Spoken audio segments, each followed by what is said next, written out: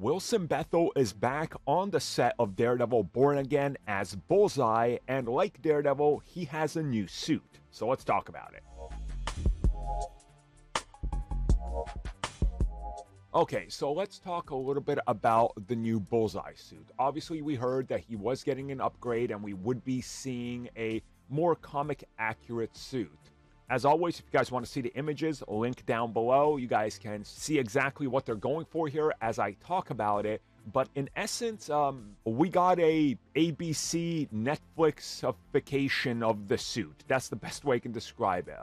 If you were to place this among a lineup of what could be Bullseye, I would look at it and go, maybe.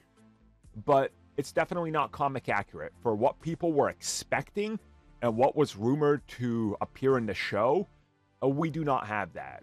He's got combat pants on, combat boots like the ones Daredevil used to wear in the Netflix series. He's got a bunch of knives and a silenced weapon.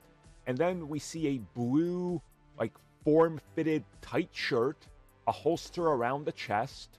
We see just a normal blue mask and some black gloves, and that's really it. Again, if you were to put this in a lineup and say, which one of these is Bullseye, I would not pick this.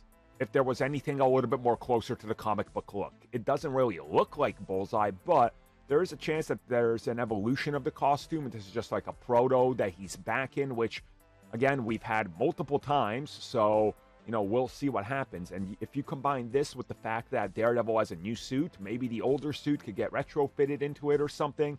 Again, we don't really know what the direction here is, but this really isn't doing it for me. I know I was just questioning the Daredevil suit. At least that looks like Daredevil. I just don't like the changes they've made from the photos and angles we've seen. Here, this is Bullseye because they tell you it's Bullseye, but if you didn't get told that, you'd be like, I don't know, a henchman? Like, that's what you would get from it. He doesn't even have, like, the bullseye on his head. So, a little weird. Very questionable. I hope it gets fixed. I hope this is just, like, the pre-suit to the final suit he's going to wear, but who knows? What's your guys' take on this? I'm really not feeling this one.